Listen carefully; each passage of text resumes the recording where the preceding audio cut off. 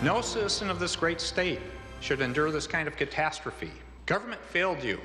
I'm sorry most of all that I let you down. You deserve better. Governor Rick Snyder spent a majority of his State of the State address apologizing to the people of Flint. Good evening, everyone. Thanks for joining us for ABC 10 News Now. I'm Jerry Taylor.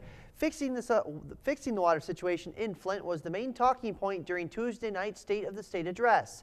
In what's being called a move to help the Flint situation move forward, Snyder announced that he would release all of his personal emails on Flint from the last 2 years. The governor also called on the legislature for $28 million in emergency funding for the city.